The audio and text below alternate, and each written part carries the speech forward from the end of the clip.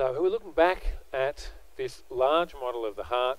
This time we're going to look at some of the internal structures. So if we remove part of the wall there of the right atrium, we can see inside now. So here we've got the internal aspect of the chamber. And what we can see is that on the internal wall here, there are all these ridges. You can see these ridges here. They're called pectinate muscles. So the pectinate muscles are on the internal surface of the atrium wall. Now, another thing we can see here on the internal surface is this little red dot in here, which is the opening of the coronary sinus. Now, the coronary sinus is this vein here running along the posterior aspect of the heart. And you can see that all the veins of the heart drain into the coronary sinus. So this is blood that has gone to the heart muscle, given off oxygen, and is now deoxygenated and is heading back towards the heart.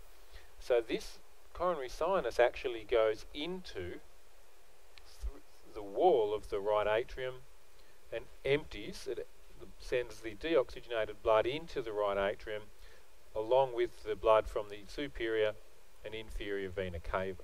So this here, this dot in here is the opening, but the coronary sinus is actually this vessel here on the posterior aspect of the heart. Now just superior and a bit posterior to the opening of the coronary sinus here, we have this little fossa, and this is the oval fossa.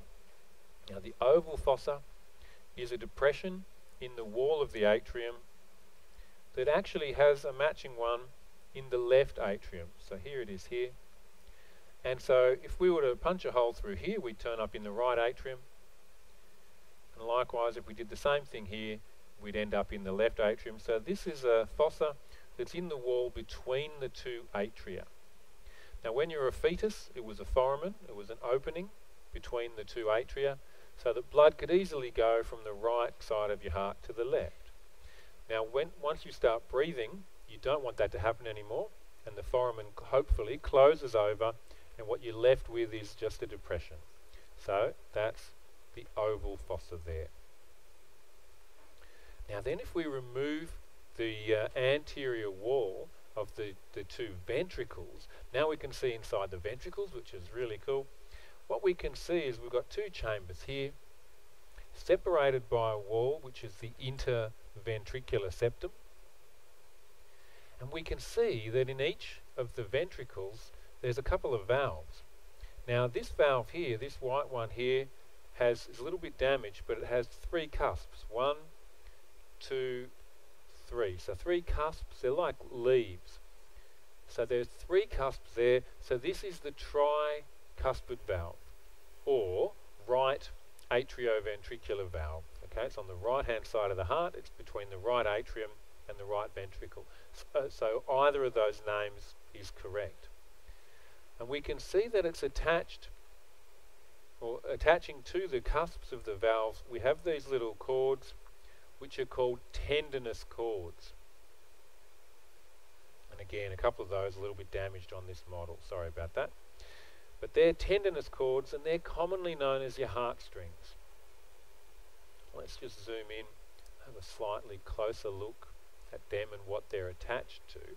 So here we can see a cusp of the tricuspid valve with these tendinous cords attached.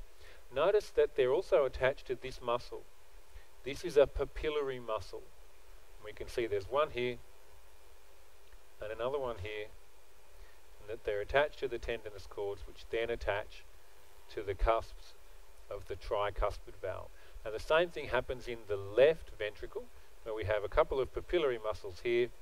Here we have tendinous cords, a bit harder to see on this side, but there are tendinous cords there, but this time there's only 2 cusps to this valve. So this is the bicuspid or mitral valve, or left atrioventricular valve. So that's on the left hand side there. Now while we're here looking at the ventricle wall though, we can also see that in the walls of the ventricles you have these little ridges, just like we had in the atria, but here they're called trabeculae carneae.